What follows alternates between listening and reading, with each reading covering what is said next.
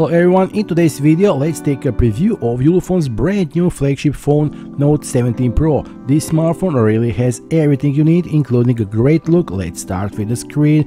The 6.78-inch AMOLED curved screen provides FHD plus resolution and a 120Hz refresh rate, and that's not all, because both front and the back sides are curved, providing a superb experience in the hand. Security is at high level thanks to the in-display fingerprint, which enables a quick and natural way to access the device, and it's not only fast but also secure. In terms of performance, the MediaTek Helio G99 processor powers this device, supported by up to 24GB of RAM and 256GB of internal storage. That means that you can multitask without any problems. When it comes to photography, the Note 17 Pro doesn't let up.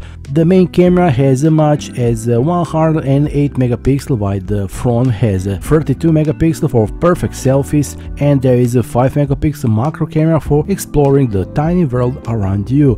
Ulefone has also thought of practicality. NFC support allows easy mobile payments, and the infrared blaster function turns your device into the remote control for your TV, stereo and air conditioner. In addition, Android 13 brings a personalized interface with emphasis on privacy without ads and unnecessary pre-installed software.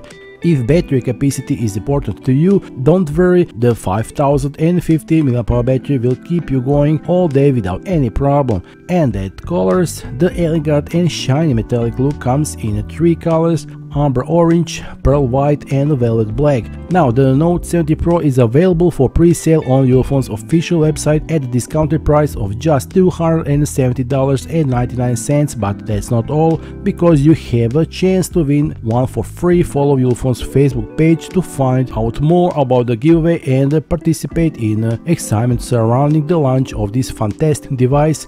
Grab your new Ulefone while pre-sale offers last. I also hope that we will soon see a full review of the Note 17 Pro on this channel, so stay tuned.